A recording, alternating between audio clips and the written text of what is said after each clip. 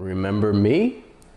The Pixel 4 XL from Google in 2021. Let's do this.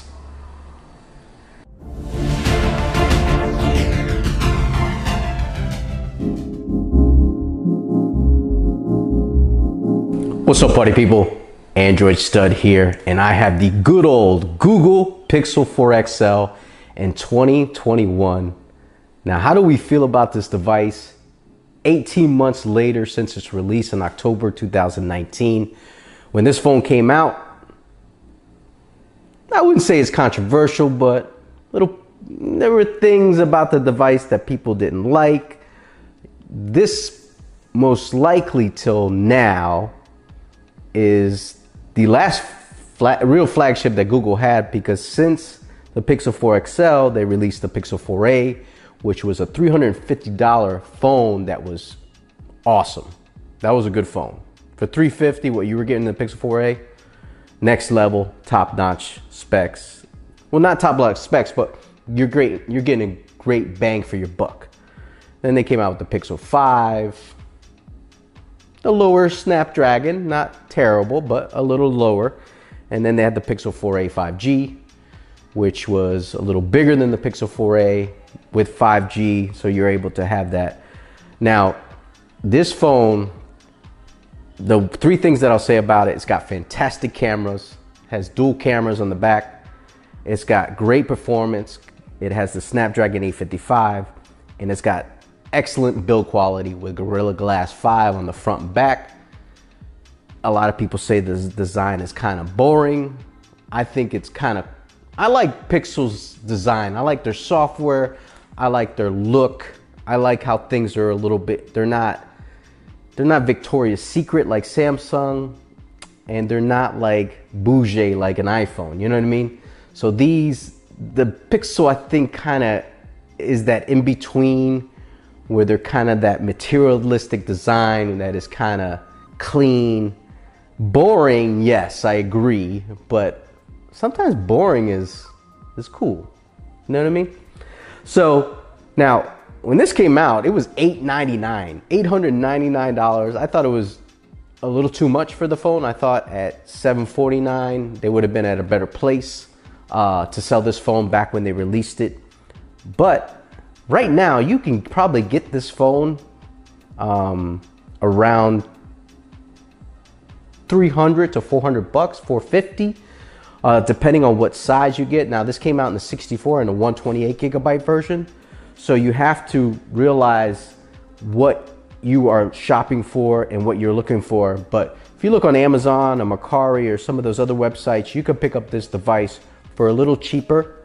And it's a lot better deal than you would get at any other, for the money that you're getting on this phone. It is incredible, the value that you're getting if you get this for $300, $350, $400, because it's got great cameras, great performance, you know. But like I said, when it came out, it was expensive. They came out with the Pixel 4 and the Pixel 4 XL. This is the 4 XL, obviously, at 64 and 128. The Pixel 4 was a little cheaper, but still a little pricey. Now, this has a face unlock, so when you turn off your device, you just show your face and it unlocks automatically. Now, since the pandemic, that's kind of gone out of style. So there's no fingerprint reader like the Pixel 5 or the Pixel 4a 5G or the Pixel 4a or some other devices. So that kind of is, but I love the face unlock on here because it works great. And it works with a lot of my banking apps now. A lot of people getting their feelings about that. Bruh, chill. You know what I mean? So, you know, it's not an anti-COVID device because you don't have that fingerprint reader, but you could do the PIN code or you could just slide your mask down. I don't know, man. Everybody gets their panties in a bunch about that kind of stuff, but I don't really see it. Now, the camera is absolutely phenomenal. Sure, it doesn't have as many features as a Samsung camera, but man, when this does take a picture, you hit a home run most of the time. You take pictures at people, pets, you name it. I mean, I have pictures of my dog. I mean, look at that. Those are empanadas. That's an Argentinian like meat patty. And I'm telling you, I take some pictures of my dog that are just incredible. So on a family, birthdays, whatever you want to call it, the front-facing camera has an 8 megapixel lens. Now they use the same Sony lens that they've had for the last 3 years, maybe even longer than that. So they've got a formula with this lens that I don't think they probably don't want to play with, but they could upgrade the lens. I'm not sure if they're gonna have another flagship from Google. I'm hoping, because I love this Pixel 4 XL, because I love having the latest Snapdragon. I love having great cameras. I love having this build on here where it has the Gorilla Glass 5 on the front and back. I mean, the rear cameras, portrait is awesome on the portrait, on the rear cameras, and also on the front facing camera. I don't think anyone touches it. The rear cameras has that 12 megapixel wide, like standard wide. It's not a wide angle, or it has the 16 megapixel telephoto. So when this came out, they said that people don't need a wide angle. That was a mistake. That was just a mistake. That was just dumb. If they would have put a wide angle on here, game over. Game over. If this had 3 lenses on the back, it would have been, it's over, because the quality, the software computation that Google does is bar none. No one does it. I mean, Samsung does it mostly with lenses and some computation, and Apple does their thing, but Google, it's all software, man. They're using a 3 to 4 year old lens, so think about that. Video, they only do 4K 30 on the back rear cameras. Front facing is only 1080p. It has a good telephoto. So I call this the mommy phone, because, you know, if you want to get close up to your kids, this is the mommy phone. You know, when you see people out there and they want to get close-ups of stuff, they're always zooming in. Ultra wide is nice, I guess. Yeah, you need it. It would have been good. Yeah, they should have had it on here, but I think ultra wide sometimes it's like whipped cream, you know? Like, okay, you're at the beach, you want to take a wide angle, kind of nice. You post it on Twitter and everybody's like, oh my God, you're at the beach. Yeah, I am.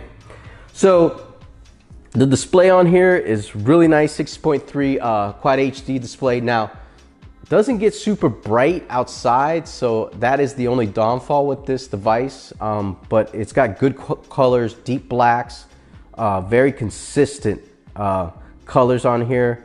So it's a low brightness. Now you get 90 Hertz and you could force it all the time, Samsung.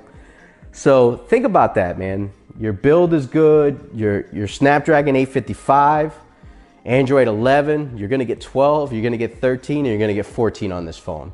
And you're gonna get it first. So as far as updates, if you're using an LG, come to Google. We got you, man. LG, they ain't gonna get no updates. Motorola ain't getting no updates. You know, come on, man. You know how it is. And if it's too slow for you on Samsung side, Google's got your back. You're gonna have the latest and greatest from Google. You're gonna get all the features, all the new updates. This is always gonna be, and this thing runs like a champ, you know, 6 gigabytes of RAM, 64 or 128. This is a 128 because I gotta have 128. I used to be able to do 64. I can't believe we used to use phones with 8 gigabytes and 16 gigabytes of RAM. That is incredible. Now, battery, you get 3700 milliamp battery on here. So you get, the battery on here is really good because Android 11, I think, is optimized it a little better. So hopefully with 12, it'll get better. So I get all day battery with this phone. Now, like any other phone, if you're rocking YouTube a lot or gaming a lot, the battery's gonna drain. But the wireless charging on here is pretty good. It's not as fast as some of the phones that came out in 2020. You get fast charging, 18 watt on here. And look, this comes in the white, it comes in the black, and it comes in that also orange, which is hard to find in the 128. But I like the white. The black isn't bad. It's more of a glossy. This is more of a matte. So you get that matte finish. You also get the squeeze feature on here. Android stud. There it is. Android Studio. Come on, man, I said Android stuff. Why are you gonna try me like that? So, let me see if I can find, look, Stud Finder. There you go, you can find me. Just use a Stud Finder. But IP68 dust and water resistant. You can go 5 feet of water for 30 minutes.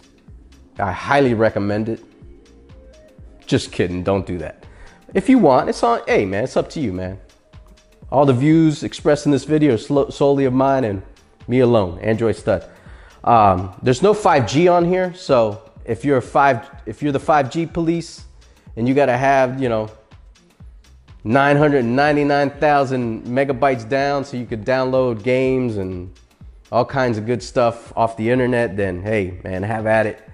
I think LTE is fine. I turn off 5G on a lot of my 5G phones because it's non-existent where I'm at in South Florida. No headphone jack, you know, to keep up with the times. Stereo speakers. The speakers on here are absolutely phenomenal. I really do like the speakers on here. They are excellent. Let's go into Homegirl, Tails. Oh, there we go. Okay, here we go. Let's turn it down a little bit. Skip the ad. I thought I skipped the ad. There you go.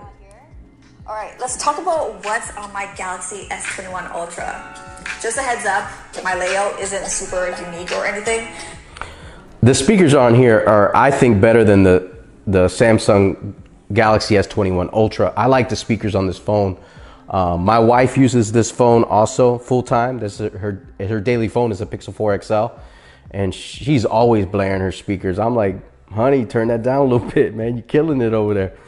But also has a Titan M security chip in it, so your phone is secure. Also, if you're signing into Google accounts, you have the chip in here so that you're good to go, and nobody they'll have a harder time hacking you and taking over your stuff. But listen, guys and girls, subscribe to the channel, hit that like button, man. Leave a comment down below. Be part of the party, people.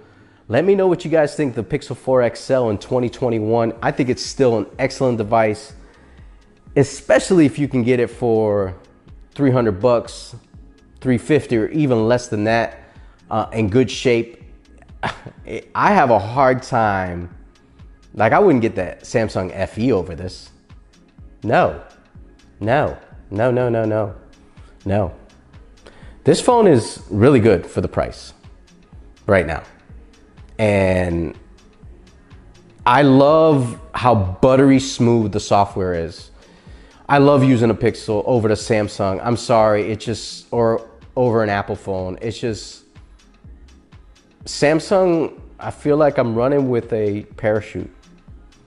I know I always say that, but sometimes I do run with a parachute, and that's what I feel like. That's gonna do it, man. I'm getting out of here. I appreciate you guys watching. Pixel 4 XL 2021. Peace, party people.